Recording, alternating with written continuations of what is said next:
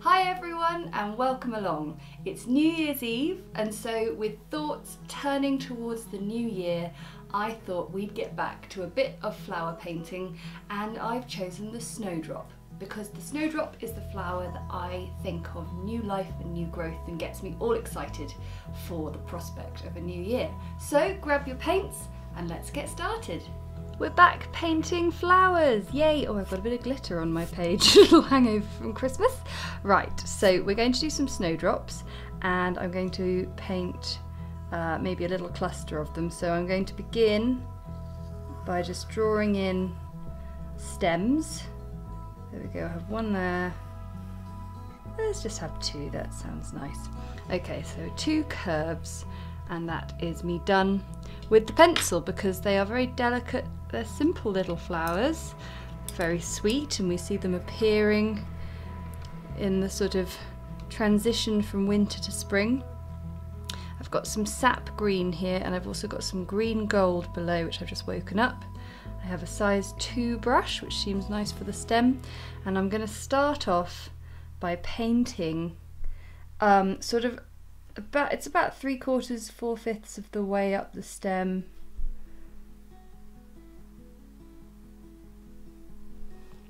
Because from that point the stem sort of changes a little bit, so I'm just going to paint in a little bit of fluff.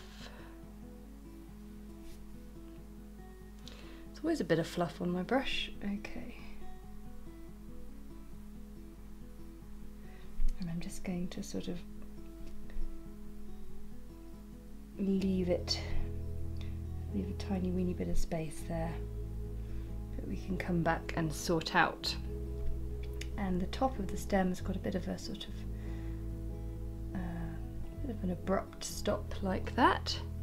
And then with a slightly smaller brush, I've got a 3/10 here. I'm gonna wake up my green gold, just add it to my sap green a little bit just to get a slightly different colour. And the sort of stem then turns into this little sort of loop as the snowdrop flower curls away from the stem. The stem sort of keeps going to the sun. So I'm just dropping in a tiny bit more sap green at the top there. And then we have a little curly curve where our snowdrop flower is going to droop. So let's do that again on this one. So from this side,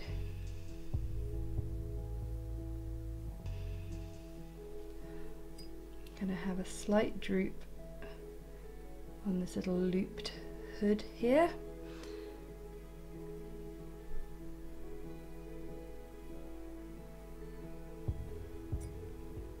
And then it's a sap green loop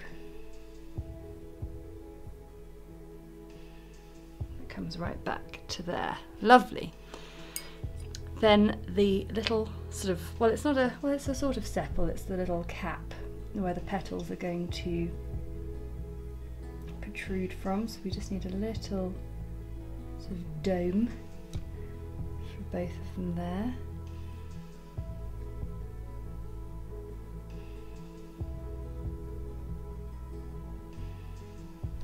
And again, I'm just going to drop in a little bit more sap green.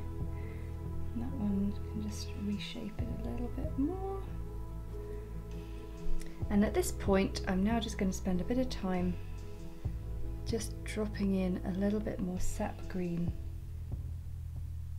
in places whilst I just wait for those little caps to dry.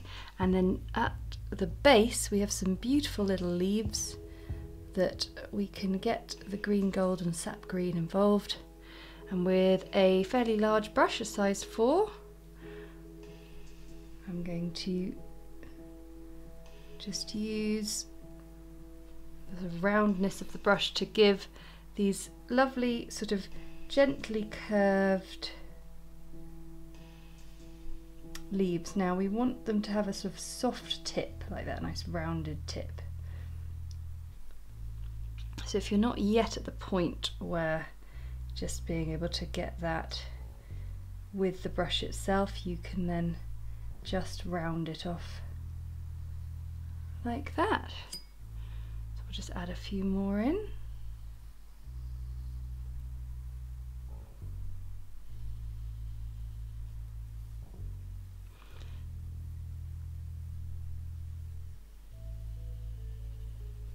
Now you can either choose to sort of start them at the end there or start them at the base, down to you, but what I am going to do is I'm just going to drop in a little bit more Sap Green.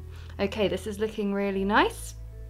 Now it's time to look at our white snowdrop petals. Now white flowers, white petals is something we've looked at a few times. It's all about creating a most dilute sort of shadowy colour that takes in a tiny bit of the sort of the general colours on the page. So we've got a lot of greeny yellow colours. So what I'm doing is I've got a bit of, well, this is extremely dilute burnt sienna and extremely dilute French ultramarine, and then I've just brought in some of the very dilute sap green and green gold, and that has created us a colour that will work really nicely for our petals.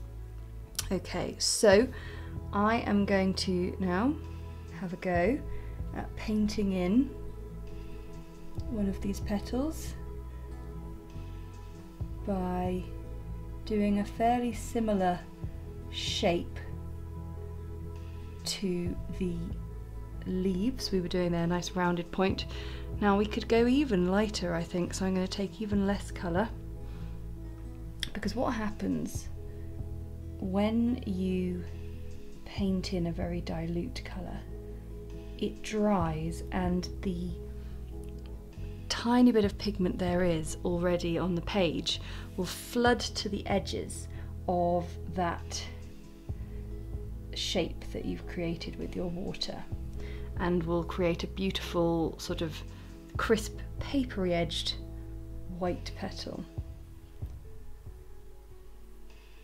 My aim is to make sure they don't touch for this moment here, and I'm going to paint in another one here. So starting with the point of the brush and then pressing it down.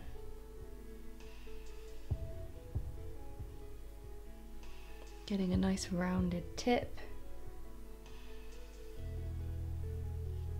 Sometimes it can be a little bit tricky to even see what you're doing, but if you just sort of angle your head a bit, and you'll suddenly see it all come clear in the light.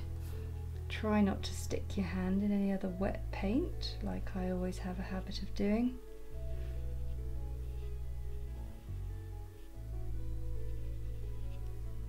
Lovely.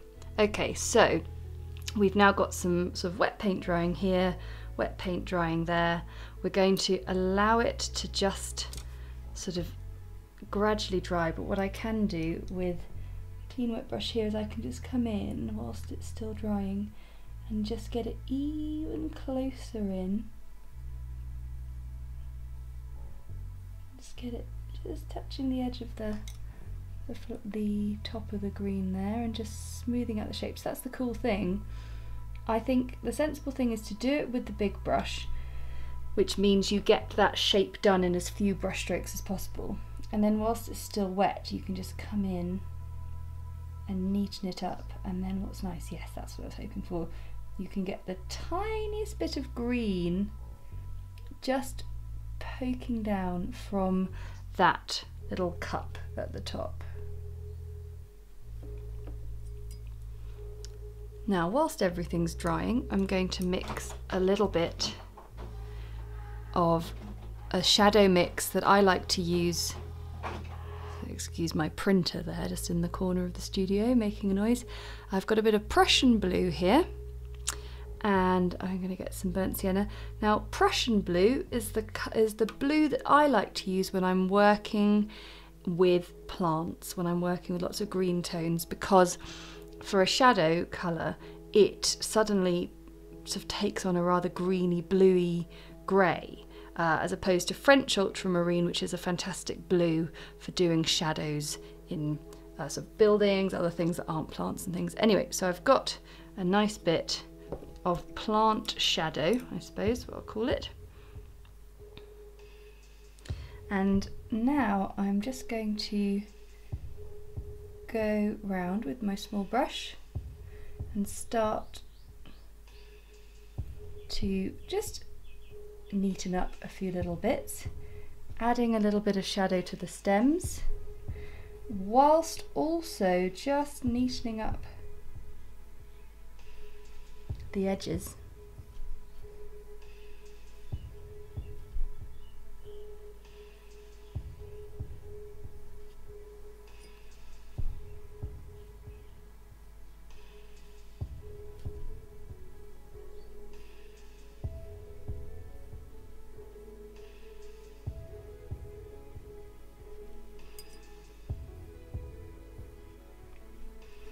Giving a little bit on the underside there, and just getting the tiniest bit creeping down, which I'm rather pleased about.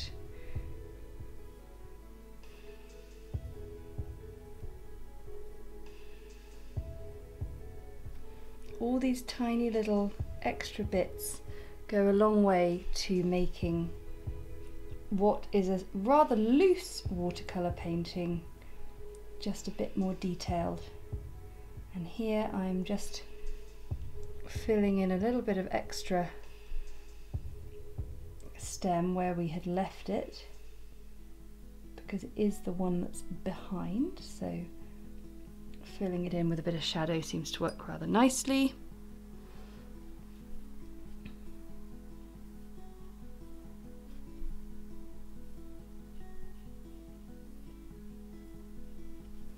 And that's looking rather lovely. Now these leaves at the bottom, we can just do a little bit more for them. What I'm going to start off with is getting a bit of sap green and mixing that into the shadow, so we've got now gone even greener with our shadow. Some of these leaves are still a little bit damp, that's fine. What I'm going to do is just use this shadow colour to give them just a little bit more interest.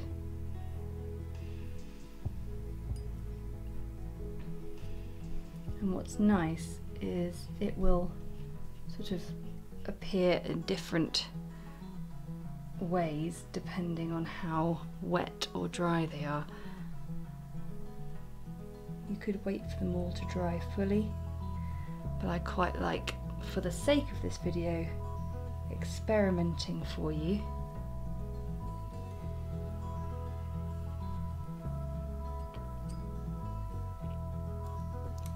And there we have a simple little set of snowdrops. Thanks so much for watching, and I wish you a very happy new year, and thank you so much for your support. Since joining YouTube in April of this year, we've had the most amazing time, and I can't wait to see how we get on in the new year. But I want to say a big thank you to my patrons too for all your support, because that support enables me to keep creating these videos that everyone can enjoy. And if you enjoyed it, then hit the like button and comment below to let me know how you're getting on. And of course, if you subscribe, then you'll never miss another video. Until next time, bye!